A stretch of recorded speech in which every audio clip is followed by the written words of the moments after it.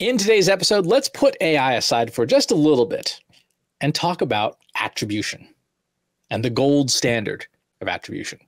It is no secret that for marketers, attribution is getting a lot more difficult. You have things like ad blockers, just blocking our tracking capabilities, consent banners saying users must consent to being tracked. And of course, users are saying no, right? Sensibly saying, no, I don't consent to you following me all over the web. You have privacy proxies like Apple's private proxy, where tracking is obscured and bounced through Apple servers and you have no idea where someone's coming from. Secure browsers like Brave and Firefox, where just tracking scripts are just not being loaded at all.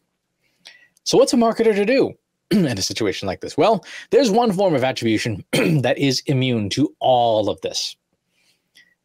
And it's free. And it's really good. And you could be using it today. You want to know what it is? Combined with the power of generative AI, because I got to work that in here somewhere. Combined with the power of generative AI, this is the best source of attribution data you could ever ask for today, tomorrow, 100 years from now. And it is, ask people, how did you hear about us? What made you come in today? What inspired you to stop by? When was the first time you heard about us? Did you attend any of our things? Right? Wherever you have intake, leave people the opportunity to just tell you in their own words. So no stupid drop down saying, oh, I found you through a search engine. Nope. Leave people a plain text box or a voicemail box or some way for them to tell you how they heard about you, to tell you what motivated them to come in today. Collect that data. And then on the back end, use a tool like generative AI to categorize and normalize the responses. Because, yeah, you're going to get all sorts of crazy responses in there. Generative AI can clean that up. Why is this so important? You're not going to get everyone, but you're going to get the people who are most motivated and probably have the strongest commercial intent to answer the question. And that's the sample of audience that is useful to you as a marketer to figure out, how do I market better? Where should I be marketing? What should I be doing in my marketing to attract new customers?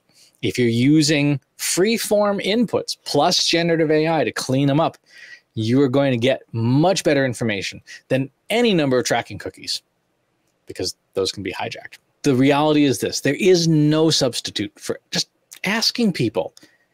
And there's no better way to collect data, because by definition, people are consenting to that tracking information because they're giving it to you. Right? You have implicit and explicit consent. Hey, I'm telling you, here's how I found you. Ask people, and then use AI to clean up the answers. That's how you do attribution today. That's how you can do attribution in the future. And that is how you can do attribution that is 100% compliant with any law, any regulation about tracking data, when people volunteer the information to you. That's going to do it for today's episode. Thanks for tuning in. We'll talk to you soon. If you enjoyed this video, please hit the like button. Subscribe to my channel if you haven't already. And if you want to know when new videos are available, hit the bell button to be notified as soon as new content is live.